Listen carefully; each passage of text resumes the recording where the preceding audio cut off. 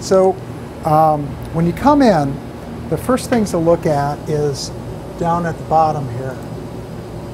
So you see the green light here. Okay, if that's solid green, that means the system is connected, the server is connected to the instrument, and you have access to it. If this is white, that means there's a program called the measurement server, I mentioned it this morning, isn't running.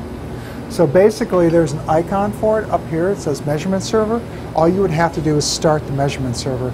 It would automatically connect, and you would see this go from white to green. Okay? If you come in here and see this is red, go and get him. Okay? Because that's an error code, something's not right. Okay? The top, what I call racing stripes, are the indication that the high voltage is on and that you have X-rays being generated. So when these are yellow, illuminate, that means that there's X-rays being generated. Also, you see the little X-ray symbol here, yellow, that means that X-rays are on, powered up. If you see that flashing, that means that it's trying to stabilize. So when it does the calibration, what you'll probably see if you're here while it's doing it, is you'll see that flashing while it's going through the calibration and stabilization process. So the calibration is just focusing the electron beam so it accurately hits the stream while you're generating X-ray. So it does that every 48 hours. I mentioned that this morning. So what it does is a quick just alignment of that beam automatically. You don't do anything. But it'll take about 2 to 4 minutes, I think, for it to calibrate and then stabilize. Okay? So that's the kind of stuff you look at. That's what you would want to see. Green on the lower panel and just the normal solid radiation symbol, yellow on the top. Okay? So this is your server computer. It has the software on there. So you need, that means the measurement server is running and is connected. The next program is BIS, and you'll just see it sitting down here at the bottom. There's an icon for it. It's Bruker Instrument Service and BIS. You just need to have that running. And if it's not running, the program will come and complain about it. You try to connect between the server and the instrument, it'll come back and say BIS isn't running. Okay? If it's not running, all you have to do is, and there's an icon up here too, all you have to do is start it. But typically these programs will be kept running in the background. Okay? There's 2 different kinds of what we call Proteum versions. One is called Proteum Server, and the other one is just Proteum Suite. And the difference is Proteum Server is just meant for screening, simple screening. So it allows you to align the crystal and take a shot. It doesn't connect to the database and doesn't do anything else. So if you just want to put a crystal on to see if it diffracts, but you don't want to get into the database and make an entry, you can use Proteum Server, and that will allow you to center, take a shot, and be done with it. So you just got a new crystal form from a target, you don't know, you just want to see if it diffracts, you're not planning on collecting data, you bring it in, just use Proteum Server and you can center it and just take a quick shot. Okay? So otherwise you would always use Proteum because that has all the other functionalities, the indexing, data collection, all that. So at the very top you've got the 2 programs right here. So Proteum is just the one on the left, Proteum Server is the one on the right. They're the same programs, it's just Proteum Server only has limited functionality and doesn't connect to the database.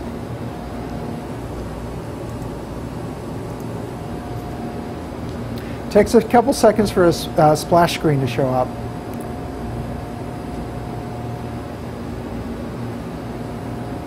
Okay, now this is what it would normally look like, and so when you have your accounts, you would have a user ID and password. Right now we'll just use the default count, which is guest to guest. Okay? Okay, now I'm logged into the database, but you don't see anything else because I haven't got into, haven't created an entry or opened an entry. Okay? So to create one, I just go to the white here, or go into sample new, and then that pops up this window. So it's got the path, right? It goes to C frames, that's the raw data frames, and then guest is the user that's logged in. So it's always frames is the data directory, and then the subdirectory is the user folder, which would be you, right? Okay. if I type anything in here, it just mimics it down here. And if I say OK, it'll create a folder, if it's not already on the hard drive, with that name. Okay, and that's your path. And so then everything is directed toward that path. Okay? Or you can simply go into the open folder and then select any entry that's already been created. So I just created a test one, I say OK, and now all the apps are available. Okay, so the two things you have to do first are you have to log into the database, and then you have to open or create a new entry in the database. Okay? All right, so first of all, you've got all the menus I was talking about. Setup is the first one, and actually is a described sample where you can put in a one-letter code for your protein and our molecular weight. And if you do that, at the very end, it'll calculate the Matthews coefficient for you. So it'll give you the V sub m and the solvent content based on the number of molecules in the asymmetric unit. So there's a little report function at the very bottom I didn't talk about today that actually shows you everything you've done as you've gone through the experiment. And then if you have the sequence in here, it'll actually do the Matthews coefficient for you. Okay? And you could put other things in here. You could put the crystal dimensions. What I like to do is measure my crystal and then put in with the crystal dimensions with every sample that I run, so that I have sort of a bookkeeping of what the sample is like. I take a picture and I'll show you how to do that. Okay? The next plugin that you would use is Center Crystal. And so every time I do something that requires the instrument, it will ask for a connection if I'm not connected already. So right now it's come back and says I need an instrument connection. All you need to do is say connect. It knows that this is the local host. It'll go right to BIS and make a connection. The offline and online versions of the software are identical. There's no difference. The only difference is whether I'm connected to the instrument or not. Okay? And automatically, in a second, you'll see the video image pop up. So that's the image from the microscope. Video microscopes is in there. And the next few weeks, as you guys use this, we'll probably adjust the parameters of the lighting to help you see crystals better. And so, obviously, this is a giant rock, so there's no problem seeing it. But when you get this 50-micron crystal that's bathed in mother liquor in a loop, then it gets a little harder, and we can adjust the lighting to sort of optimize it so that it's easier for you guys to see your samples.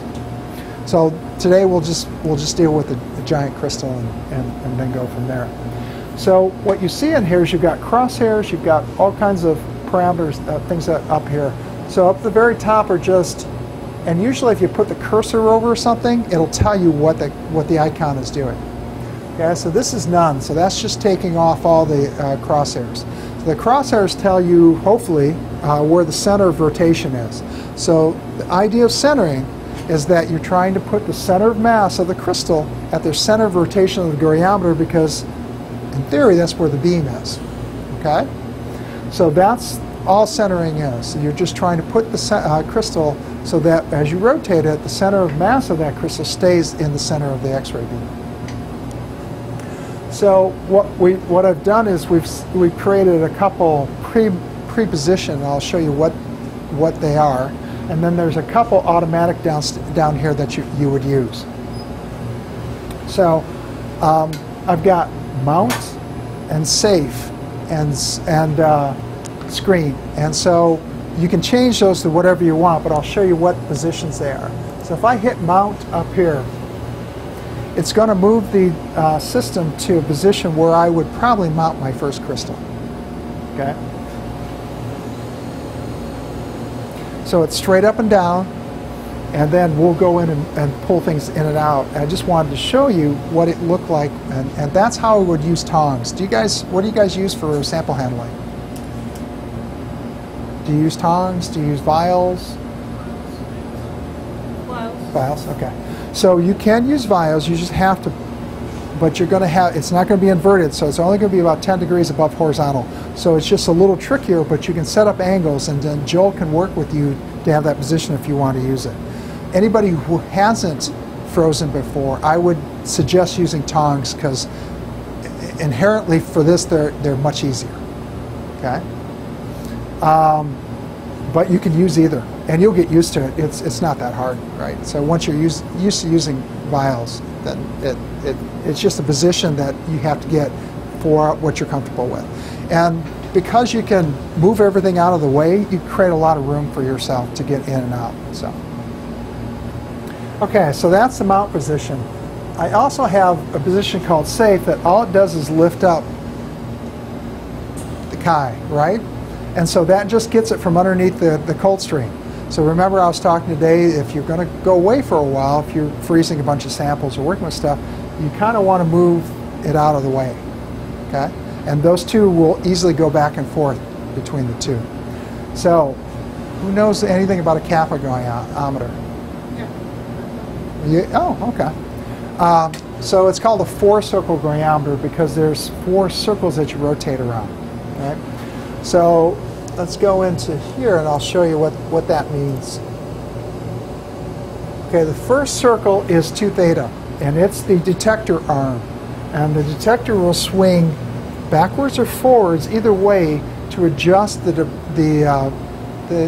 Bragg angle that you're going to be using for your data collection. So the higher the diffraction angle, the higher the resolution of the data that you're going to be acquiring.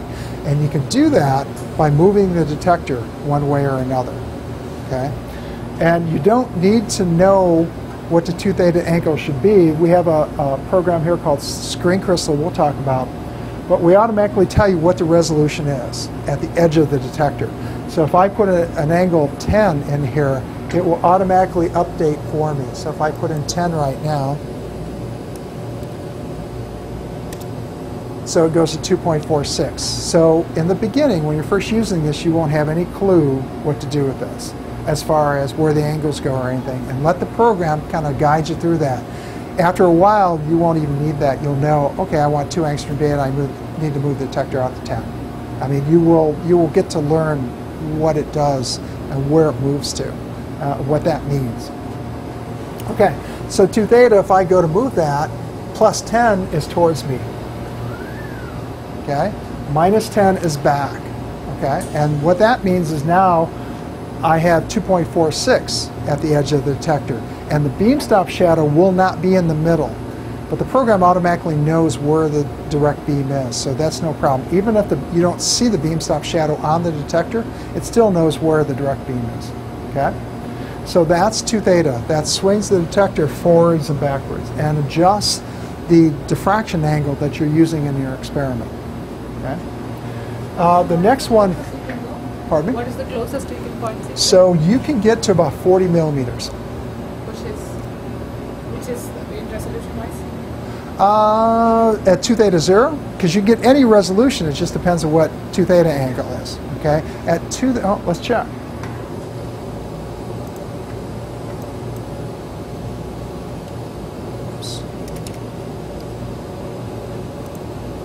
So 1.47 at 40 millimeters at 2 theta 0. So that's the side of the detector. Okay. So, and you can get there because if you put in any angle that isn't allowed, it will gray it out and let you go there. Okay. So you can play around with this and be safely assured that you're not going to have any problems. Okay. Okay. So that's 2 theta. Then you have phi. Let's do this.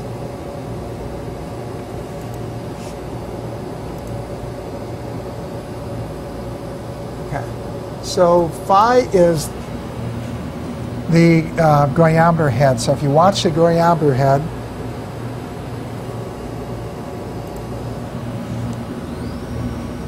so the phi axis just spins the goniometer head and the goniometer head only. That's one of the axes that you can do data collection around. And the phi axis, the position of the phi axis is based on kappa. And kappa, or chi, swings the whole kappa block. So you can see how phi moves as a function of where the kappa setting is. So now the phi axis is straight up and down. Before, it was at a 35-degree angle. Okay? That's chi or kappa. They're the same angle, just different convention. And the last one is omega. And omega swings the whole kappa block. You see how the whole thing rotates? And so that's the other angle you can collect data around. So omega is fixed and perpendicular to the goniometer, and you can collect data around that. Phi is adjustable and just spins the goniometer head. So those are your 4 circles. It's 2 theta, chi or kappa, omega, and phi. There's actually what you could call a 5th circle, and the way is the dx, right? So the crystal detector distance is the 5th motion that you do with the system.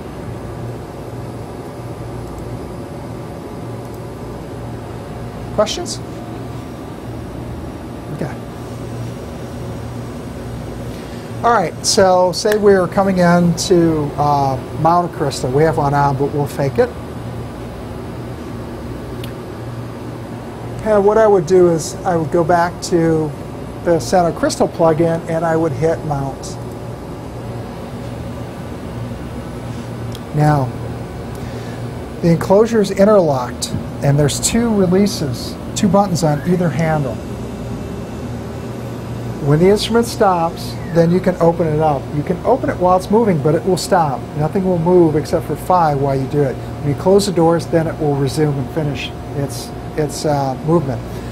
If you have data collection, you forget something in here, you don't actually have to stop it. If you open the enclosure, everything will stop. You pull it out, you close the enclosure, it should resume where it left off. Okay? So you just press both buttons and it just slides like that. Okay? When you close these, just don't slam them. Okay? So what I like to do is I like to just bring this one in and you can hear the click, and then I just like that. So this should go solid green. If you see like a little door symbol on that, the doors aren't closed. And you'll hear this, all of a sudden, this clicking sound coming. And that means the interlocks aren't engaged. Okay? But that's all you have to do. So just be a little careful with it, and because there's no real guard in there, and you can just slam the doors. So just be a little careful when you slide them back, and that's what I typically do. I sort of close one slowly, I just move it in from the side, and then do the same thing for the other. And you'll hear it click. Okay? Now that's with the slide mode. There's another mode where if you push this tab in, and then it opens like this. So it would give you more room. So at some point, if you wanted to have a microscope in here and you were freezing inside the enclosure, you could do that. It gives you more room. So basically all it is underneath here, there's a tab. So when you do this, you just push it in and then move it over a little bit, and then to get the other, it just pops out like that, and they slide open. Okay. So go ahead and just try. So push in the 2 tabs and then slowly just push it out. There you go. So when you bring it back, just bring it back slowly. There you go. Yep. And I usually do that, and then I come back the other side. And it's not quite there. There you go. So you see how the lights dim? So that means that the interlocks are engaged. So all the lights eventually will go off when you go to collect data. It automatically shuts the lights off. Okay. Anybody else want to try it? No takers, huh? Well, you have someone here to help you, so I'll let it go.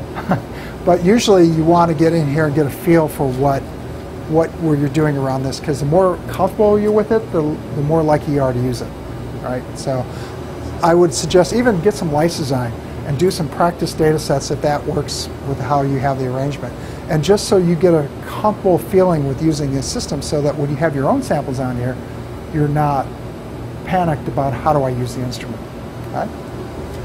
The other thing is these guys. So here's your collimator and your beam stop. They're magnetically mounted and they're on kinematic mounts, so they self-locating. So that means that when I put it back on, it automatically goes to the right location. Well, how you get them off is keep your fingers away from the microscope lens. So what I do is I put both fingers on top and I brace the back, and all you do is twist and it just comes off. This is pretty heavy, so you can put it down like that, and it's pretty secure like that. So if you don't step on it or smack it, it'll stay aligned. It's pretty rigid. And so what we'll do, it's got a pretty strong magnet, so Joe will probably put something down here to make it a little easy to put on here. But I would just, when I take this off, I put it out of the way, I set it out so that I don't knock it over. Okay? And so to put it back on, it's really easy. It just pops into place. So you go a little sideways and it just falls right in. I'll have you're the brave one here, so I'll have you. So what I do is, and I'm right-handed, and I do everything left because it's just the side that's easier for me. So I just take the back like this, and all I do is just pull it towards me, and it pops right off. Go ahead. And you just want to keep your fingers away from the microscope lens. Yep, that's it. So I'm just going to put it back. So that's it. Just let it fall. There you go. So you have a little guide. See how it wraps around the cold head nozzle? So that's a little guide of where the beam stop should be. Collimator's the same way. It just twists and comes off. So these guys, the white part goes towards the back. Okay, so this is a little harder because it can pop in a different, more than one location, but this is how I do it. So I put it so I can feel the bottom of it. So to get it to fall in the right position, you just want to have this flush with the bottom of here. So I go up and it just pops right in. Okay? So when I take it off, I pull it towards me. I have it in my hand. I can feel the bottom. I just line up the two bottoms and it just pops in. If it's on wrong, you'll notice it because it'll be pointed somewhere else. Right? So and it won't collect data with it not in the right position. You want to try it? Yeah. So you have to push in a little bit here. It has to go in a little bit here. But so I usually come in from the bottom. So to take it off, you just grab the bottom, keep your hands again away from the lens, right, and then twist it towards you. There you go. So then I feel the bottom and I line up the bottoms first. So go up a little bit, there you go, and push in.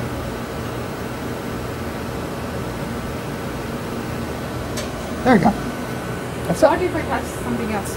Pardon me? What if I touch the microscope or anything else? What if I touch the microscope? Well, you're just going to misalign it. You're not going to break anything, Yeah. but then you'd have to realign the microscope. So what I usually tell people is fingers below the collimator and fingers above the beam stop, because the microscope lens is just right there. That's all. Just once you've done this a few times, you won't even think about it. But if you do it right in the first time, you'll build that muscle memory, and that way you'll do the same thing every time you do something. And that's all. So to change the divergence, all I do is pull this guy off, and there's a set of collimators in here, right? So there's the wide open one. I typically use the 0.3 by 17. That's a little bit of, so there's a small pinhole in back, and then the pinhole in front. So if I want to change the divergence, all I do is pull this one off and put that one on. And so so you can mark these, if you think about it, this is strong, medium, weak, but high, low, or high, medium, and low divergence. And this is wide open, so it's full divergence. Okay, so think about it that way, and you got that. I'll give you that little chart I have, and it's going to be based on the size of your unit cell. If you've got 180 angstroms or less, that's your longest cell edge, then you definitely want to go wide open if you can, because that's maximum intensity. But if you get above that, or if the mosaic spread's really high, then you might want to think about cutting down on the divergence. Okay. Okay. So those are the collimators, and that's pretty straightforward. So that's all you really have to do. So the white part goes back, line up the bottoms, and just let it fall in. Okay. And so you'll struggle with it for the first couple times, and then it's pretty. Once you get used to where it has to go to put in, then you're just popping in and out. Okay. So that's it as far as the system goes. Now, if I were to mount a crystal, I'd take this off. I'd take this off, and now I've got a lot of room around there. So in your case of your vials, then I would swing kappa. I'd move the detector back farther. I'd swing kappa up to about 10 degrees above, going back, and then I could come straight in from the front. So it's not as easy as inverted phi, but once you get used to it, it's pretty easy to do. Okay. Questions? Could you take out the crystal and put it back to us? Pardon me? Could you take out the crystal and put it back to us? Since this is the only crystal I have, I won't do that right now. But I would just try that with system test crystals and take your tongs and do that. So all I do is, like I showed in that video, you just come up here with a pair of tongs, and there you can do right or left-handed, because with everything out of the way, there's a lot of room. And that's all I do. So with tongs, the only thing to worry about, if you get in a hurry, that's when you lose crystals. You have a lot of times with tongs. The temperature that stays below 125 Kelvin is about 20 seconds. So that's a long time. You don't realize it. So when you go up to it and you're going to take a crystal off and you get up and something's not quite right, just put it back in the liquid nitrogen. And then when you get it up, what I do is I keep it closed until I get to it, and I open it, I put in one side first, and I close it, and then just twist it, and it pops off. Okay, so I think if you get used to tongs, it's really easy to use. It's a little more work going back and forth inside the dewar, but for me it's just easier because of the position of the coal head. Right. Okay. So to move the goniometer other than phi, you have to have the doors closed. So if I do that and I go to safe, for instance, it lifts the goniometer out from underneath, and then I can do whatever. Everything's fine as long as the goniometer isn't directly underneath the cold stream. Okay. All right, so centering. So there, at the very bottom, there's a center button. And this takes me into a position that's perpendicular to the axis of the camera and brings in the detector as a backlight. So this is one of the things we'll mess around with as far as the lighting and goes, and the gain and everything. It's a little dependent on the ambient light and kind of what you're shooting at. So it's really hard to adjust this with a giant rock on there, but when you get some smaller crystals and some crowd protectant, you can start to play around with the lighting and get a better view for yourselves. So this is what the crosshairs look like. I can take them off. So there's a couple things you can do up here. First of all, I can measure the size of the crystal. So if I go to the little vector cursor and click that, I go and put the left mouse button, put it where I want it, left mouse button, that's the origin. I draw across here and it tells me the size of the vector.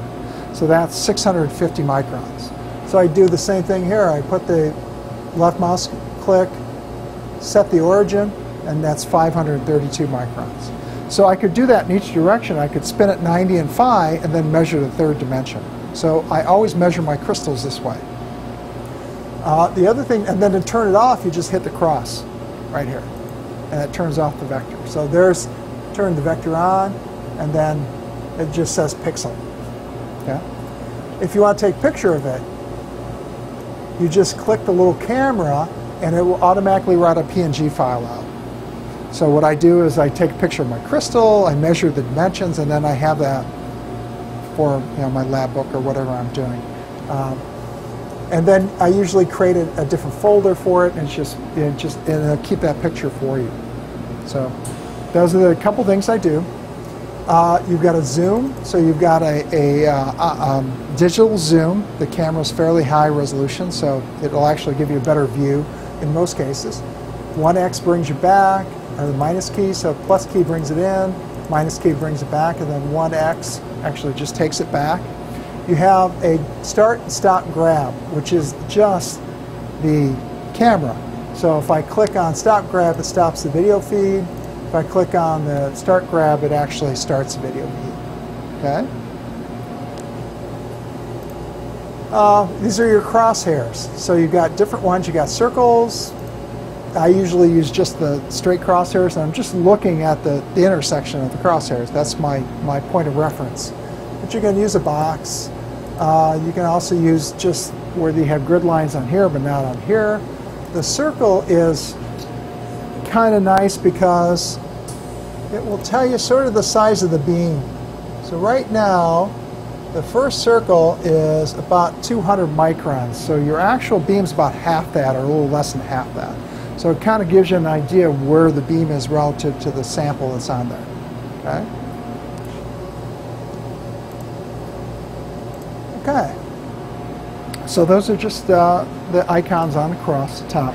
So now I want to center this. So okay. the first thing you want to do, it's not going to be automatically centered when you get in. So you have a goniometer key. There's 3 adjustments. There's the 2 horizontal adjustments and a vertical adjustment. The horizontal adjustments are on each side. There's only 1 vertical adjustment. It's only on one side. Okay. So you can see if what we usually do is place the first position has the vertical and a horizontal X adjustment, we call. So I can move it. You watch your crystal.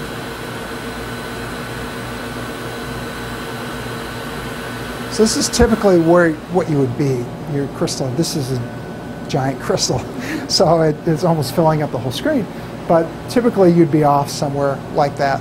And what you want to do is then bring this into the, and I'll change the other direction a little bit. Okay. You want to bring this into the crosshair. So the first thing I would do is move the X adjustment, and that would bring it over here, and then I want to move the Y adjustment up, or Z I mean.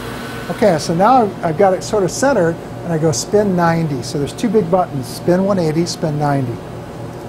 So if I spin 90, it'll actually do 270. Now I'm in the other direction, okay? So then I adjust this.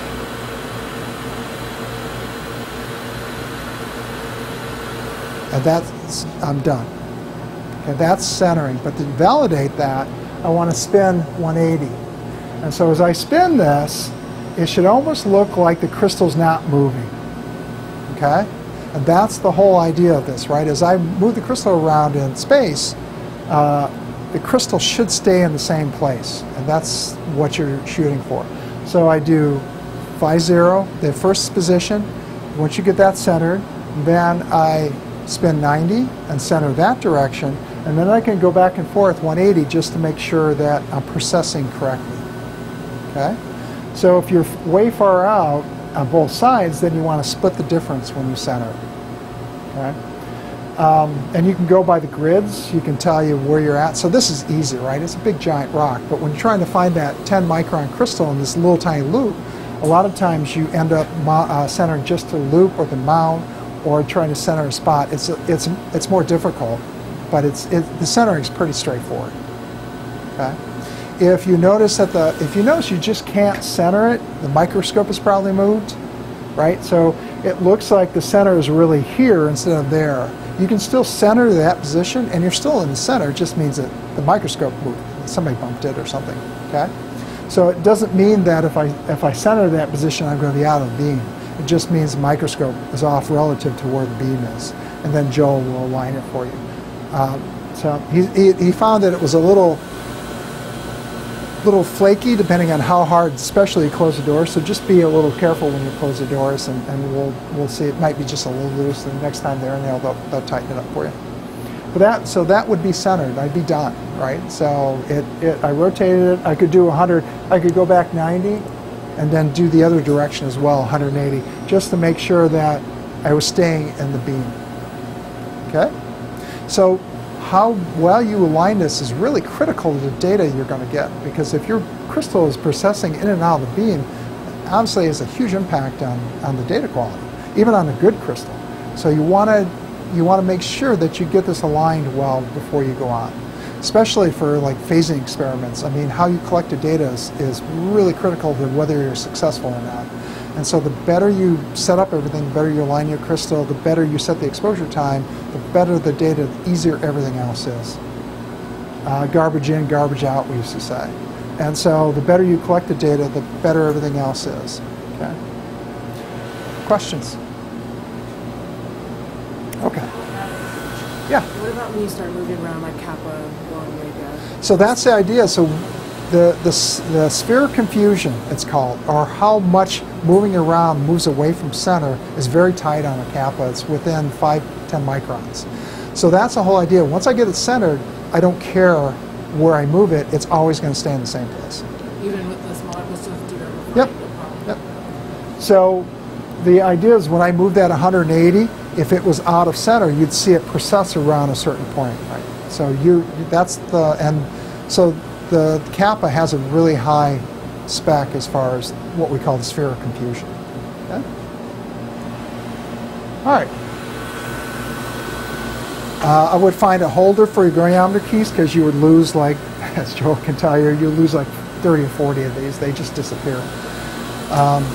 So then you go ahead and close your closure out.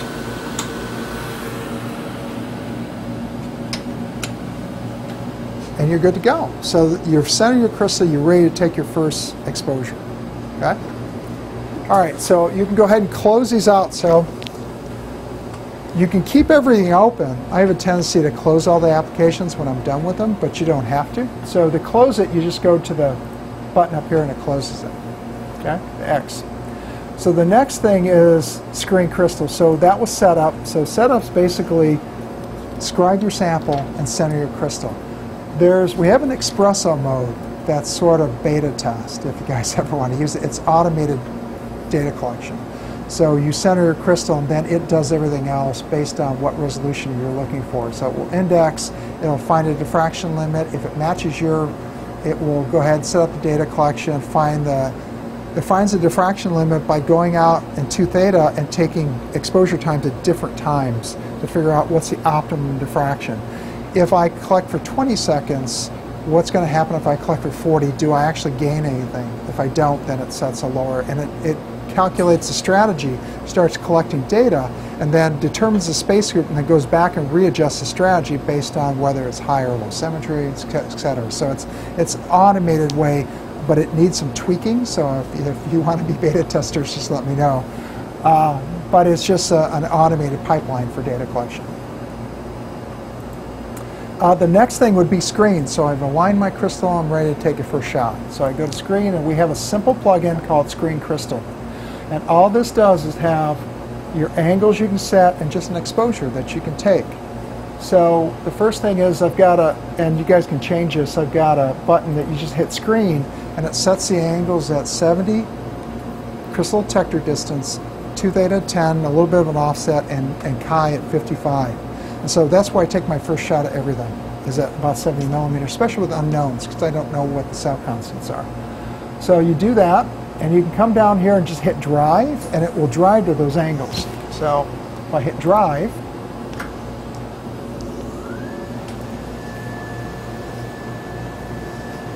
or down at the bottom, I can drive and scan. So I can set my angles, and then I can come down here and set up my first image. So it's scan range, image width. The scan range is how much of an angular range I'm going. Scan width is how I'm slicing it. Okay? So if I put the scan range at 3 degrees, and I put the image width at 0.5, it's going to do 6 images. Okay? Exposure time here, probably 1 second is going to be overkill with this. So we'll just go ahead and drive and scan. So it takes about sometimes 20 seconds just to initiate the first scan. But when this turns blue, that means and the shutter's open. So the lights up there, red, yellow, that means the safety shutter and timing shutter are open. There's our first image. Actually, we've done all the images. So it's shutterless, right? So it's just writing out as we're going. So the timing shutter open, stays open. You see the red light shows you the safety shutter's open. And then when the blue light goes off, it's done. All right, so we just did 6 images. Okay? Yeah. So, and here's what the diffraction looks like. So there's our first pattern. So let's take a look at it. So what can I do? So up here is my navigation tools.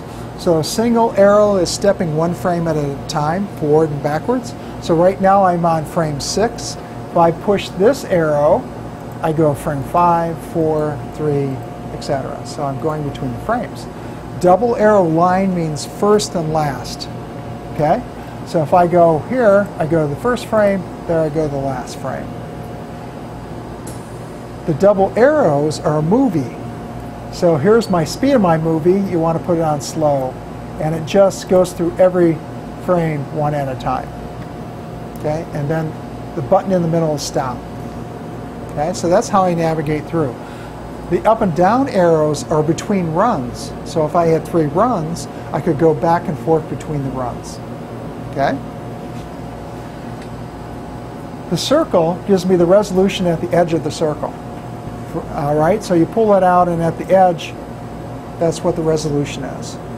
Okay, so this is a great way to make sure the beam center is where it should be, because if I draw this all the way down, that's where the program thinks the beam center should be. It should be behind the beam stop shadow. If it's not, something's wrong. Okay. So if I want to know, all right, what's this resolution out here? It'll tell me 1.94. Okay. You can toggle these on and off by using the left mouse button. It's usually left mouse button is a selection, right mouse button is an action. Okay. If I want to look at the profiles of the reflections closer, I'll do box cursor, and with the left mouse button, I'll draw it out, and then let it up, and then you can move it anywhere you want. Right mouse button does an action, so I want to zoom in. Okay, so now I can see the reflections. Okay, down at the bottom there's a cross. If I left mouse button, I can stay zoomed in and move around the image. Okay, this is what I like to do. So I like to take these guys and a right mouse button 3D view, and that gives me a three-dimensional view of the spots. So this is a great way to tell whether I've got resolution or what even in the diffraction qualities are, because you can see right here I've got two spots are right next to each other, right? And it's telling me that I've got some overlap there. And so, but the profiles themselves look really nice, right? They have that basic Gaussian distribution. So this is how I look to see whether I've got separation of my spots and what my profiles look like. You can tell if you've got satellites on there, you can tell if the crystal's cracked, but just the profile of the reflection itself. So I'd like to use this a lot when I'm trying to figure out what the diffraction quality of my crystal is. Other things in here you can do, by right mouse click, I can zoom back out. I can actually take a PNG, so if I want to send an image to my boss or just a colleague, I can just send out an image, and I can do it with the diffraction. I can go like this and take an image and showing what the diffraction is at this point. I can zoom in and do the same thing, right? So if I do this, left mouse button, zoom plus, I can do a circle. The circle shows me what the resolution here is as well. The other thing I could do is just down here, cursor position. Anywhere I put the cursor, it'll tell me what the resolution is at that point. And if I've indexed, it'll tell me the index of that spot, roughly.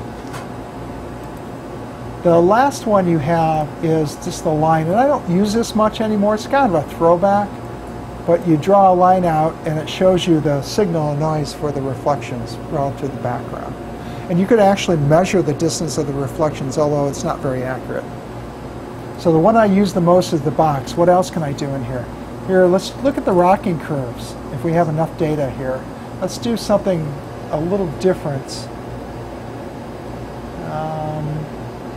Okay.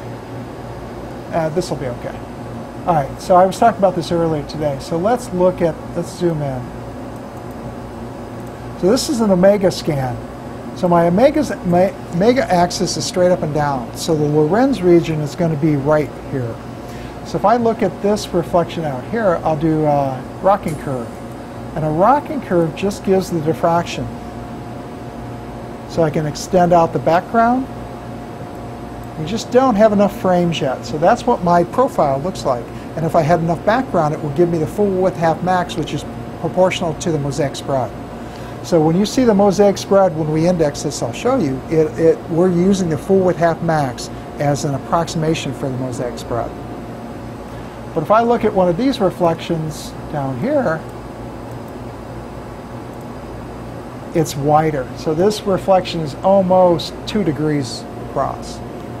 So when you get into the regions that are right around the rotation angle, the reflections tend to be much wider. So just remember that if you go to look at, see what the sort of the mosaic spread is.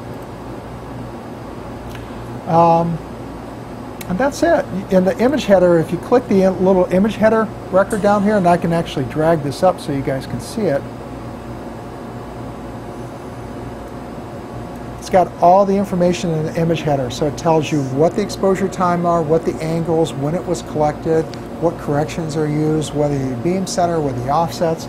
It's got all this in each header. So if you ever need to go back to a data set to see how I collected it, all that information is there. It's in the frame header.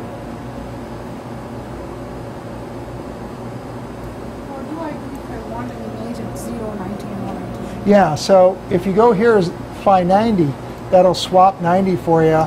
You can just put in the angle. I would always go 90 degrees away because it's so often that you have anisotropic diffraction, and it really is.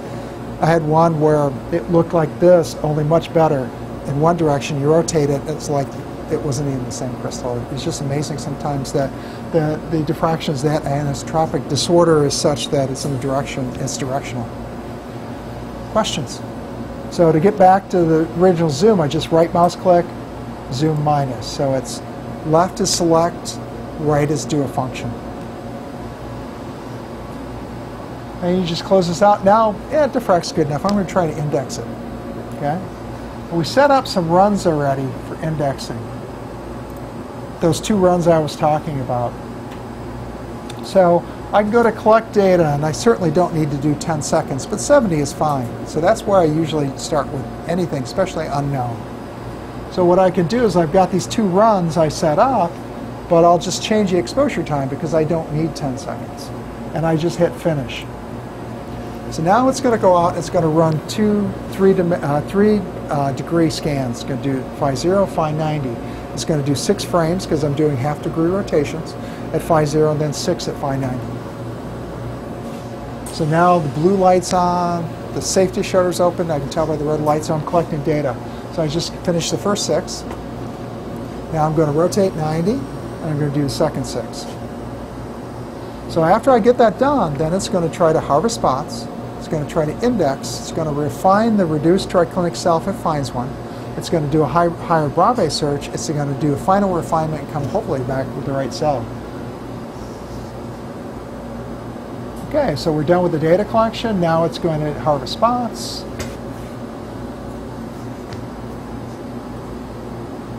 It's found 514 spots. It's indexed. And you can tell because it switches between what you harvest to what you're predicting. And it's found an orthorhombic cell 1830-43. So the thing to look at here is do the predicted positions match the diffracted pattern, and that's what it's all about, right? And you can do this by, you can do a movie. If you draw this down, and if I'm unsure about a space group, sometimes I'll do this where I'll display a movie and watch how the overlays match the spots as you move. Because if the space group is wrong, they'll start to move away from it. Okay, so that's how you would do it automatically. Manually, we would do the same thing, just doing the steps one by one. All right, so let's delete those. So in here, it's got my unit cell. It's got my number of reflections. It gives me a mosaic spread, and again, that's an approximate value. It's more of a relative. It's not a true mosaic spread. It's just looking at the full width half max of the rocking curves. So I could delete these and start from scratch. So if I go to harvest, now it says I've got my matrix frames. I got 2 runs, 6 frames. Here's I'm smoothing images. Now, if you, I don't know if you guys can see this. Maybe I can zoom in a little bit, it makes it a little easier to see. If I turn this off, I get a lot more reflections. It's a little hard to tell in this one because the reflections are so strong to begin with. But if I go down here, if I move the slider bar, then you get a lot more reflections in if you move this back up. So this is just more spots, less spots if you're used to Denso. So all you're doing is changing the signal noise I'm accepting for getting a reflection. For instance, if I go here and add, I only want data to 4 angstroms. If I do this, a lot of the green spots go away. The green circles are what I'm using to tell me I'm harvesting that spot, right? So now I'm only harvesting data to 4 angstroms. So if I can just highlight that, delete it, and now I'm back to all the way again, right? And so you could do this either way. You could do it on the low end. Say I was getting some beams, some scatter around the beam stop shadow.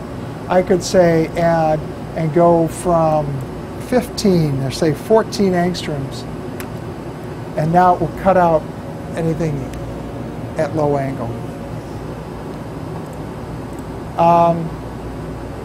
Save only reflections and span images. That's what I talked about earlier, where if a reflection has to be spread over more than one image to be saved, and that just helps eliminate some noise.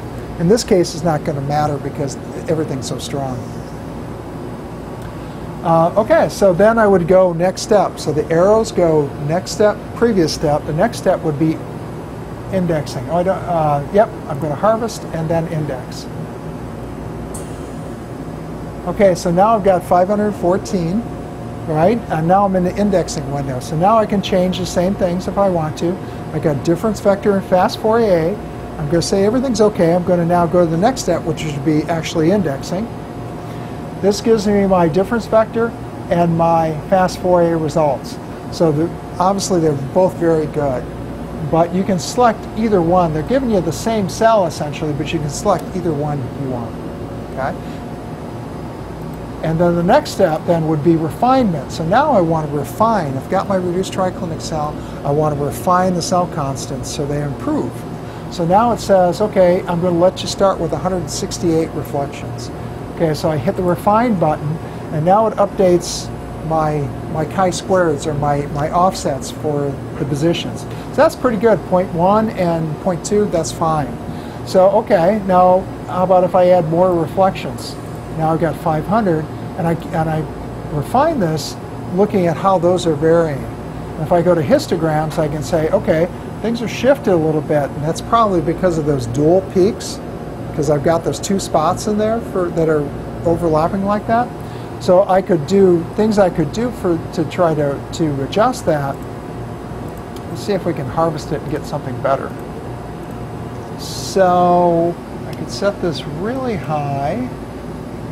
Let's go with 40.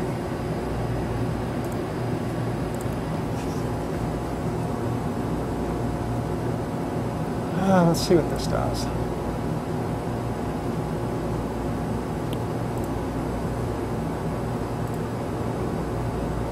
So I've got a lot better RMS values. So I'm probably picking up some of the secondary reflections. What is that? The second reflection that's on those? That's something to do with the structure, right? Yeah. Now if I look at the histogram is better. Not quite, so I'm getting some overlap as I rotate it, but that's fine. And then you can say, okay, what happens if I take out this guy? So I go here and I delete, I say okay, refine, and it got actually a little better. So that's probably fine with the crystal that's on there. The next one would be looking for higher symmetry. So now I've got my updated cell constants. Now I can go look for a higher symmetry search. And it picks up the orthorhombic because that matches the Laue constraints the best. Okay, so it always selects the highest symmetry that match the Laue constraints. And the figure merits around 0.6. So that's typical. So it's 0 to 1. Right? So it's opposite. If you're used to denso, it's always the lowest number is better, where here's the highest. We have to be different. We can't be the same. So the next thing then would be now A, B, and C can move, but alpha, beta, and gamma have to equal 90. And so the program locks that in. So then you just refine, and you're done. So that would be indexing manually. So it's walking through the steps, you harvest, you play around the harvest frames, and then you index, reduce triclinic cell, you refine that to get better cell constants, do a higher symmetry search, and then finish with a refinement. And that's what the auto mode does. Okay? Questions? So if you've collected data, this is all the same stuff you've heard before in every other program. It's just differently formatted for us. And there's little different tools and everything. This is what RLAT looks like. If I were to look at these reflections in reciprocal space, there's my two scans separated by 90 degrees. And you can see the curvature of diffraction space, right? So you've all seen E-ball sphere. You see the construction of those on the web. So that's how you collect data. It's in a curved space. So if you look at here, you can see the curvature of the diffraction space.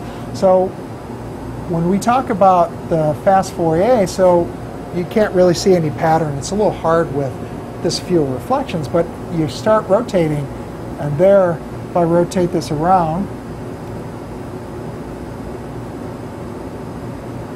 on the sides are a one-dimensional Fourier transform. There's one of your unit cell vectors, and you can see how it ends up with a periodic pattern that creates almost a delta function. That's what the indexing is looking for. So when you hear about the fast Fourier, this is exactly what it's doing when it's trying to find the unit cell. And so there's not, I don't know if we have enough data, but you can try to get the other one as well. And you see it at the very top. I'm just off a little bit.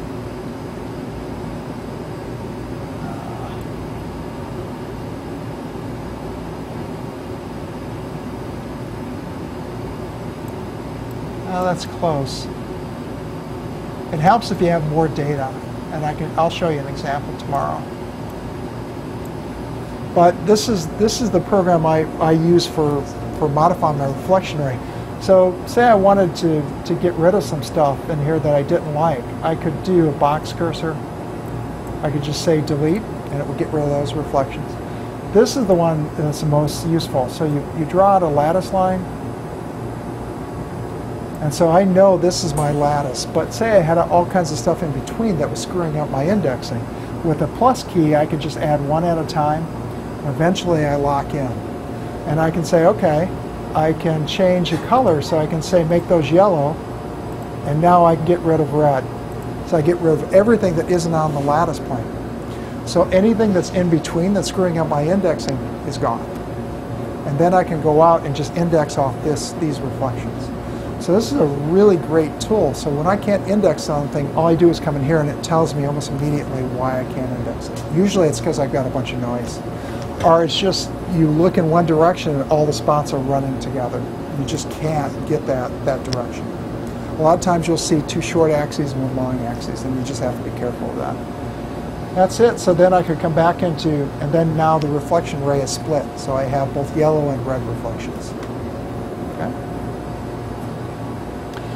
So now I want to set up a data collection. How do I do that? So then I would go to collect. So that's the next logical step, right? And so I would go collect strategy. So this is going to read in my information, my unit cell, my point group. So now it comes up with chiral 222. Remember I was talking about that earlier today, where it's always going to select the lowest symmetry possible for this point group. So for orthorhombic, chiral 222 is the same as 222. That's the lowest point group, right? That's going to keep I plus and I minus separate and determine them as separate reflections. Now I could come here and say, okay, select MMM. And so now I'm saying that the data is centrosymmetric, and now I plus and I minus are identical. So that's going to be a faster data set. Okay? All right. So say I do, okay, I'll just go 1.5. So it tries to give me the distance it thinks it wants to be, but we've got some issues with these small reflections, so maybe we'll try to pull it back to see if we can get some separation. So let's go back to 70 millimeters and see what happens. Everything else is pretty much the same. Now here's the difference I was talking about today about the multiplicity. So here it's maximum, minimum multiplicity 90% rule. That means across resolution I want the same multiplicity up to 90% identical. Okay, so I say okay, and the program goes out now. Now it's trying to determine strategy. It takes a few seconds. So now it's come back and said, okay, I put a multiplicity of 1, but I've got 100% completeness, but I've got 5.6 average multiplicity. And that's just because of the nature of the experiment, trying to get that complete. Now let's see if we go back to strategy and uncheck that. Let's see if it's any faster. Okay, now I've got a complete data set, and it's only 3.4 multiplicity, but the multiplicity is a little less the same as you're going across resolution. So that's the difference between those two. So if you're just going for a quick data set, just uncheck that and do a strategy based on completeness.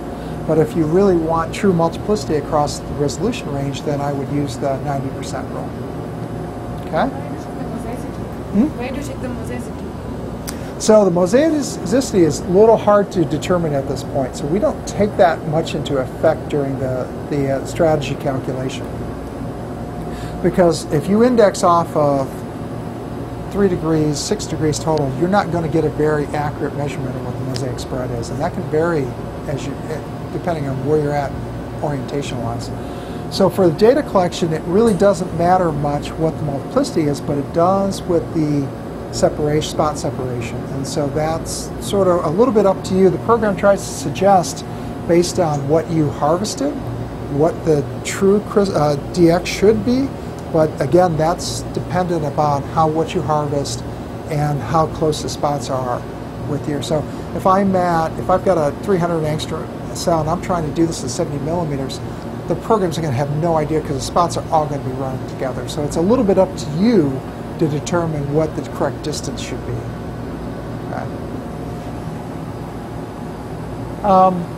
And you can actually look at this in reciprocal space, so it shows you what you've collected, what the average multiplicity of the reflections. As you get to low angle, the multiplicity is higher than it is at high angle, and as well as along the axle, the rotation, the unit cell vectors. So you can kind of play around with that and kind of get an idea. It's a good teaching tool, but it just gives you where the multiplicity is and where your reflections are. So select scan parameters. This is where you put in the rotation and the exposure time you want. So say I went to 0.5 degrees and I did 1 second. Now it tells me that I'm going to have a 2 second per degree exposure time, and the total time is going to be 6 minutes per data set. So this will tell you, when you set the time and exposure width that you want, will tell you how long your data set's going to go.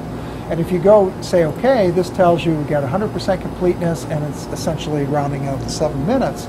And it tells you 10% of the data have multiplicity greater than 5. 90% of the data has multiplicity greater than 2, so it's kind of giving you the breakdown. If I go to edit, I can look, it tells me exactly what the run is I'm doing. Say I wanted to decrease the sweep width, I just click on it, I go to 180, I say apply,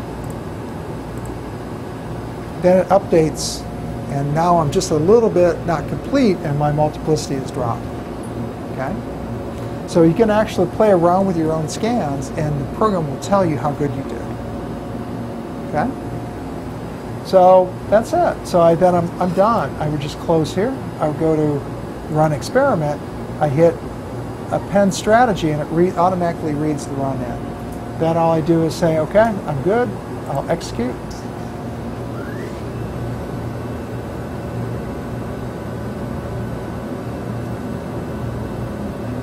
And so the program knows what the angles are, it knows where to go, and it just goes to the first position of the first scan and starts. And then if you have multiple scans, when the first scan would finish, it would automatically switch to the first position of the second scan, start the data collection. And now we have the frames coming on.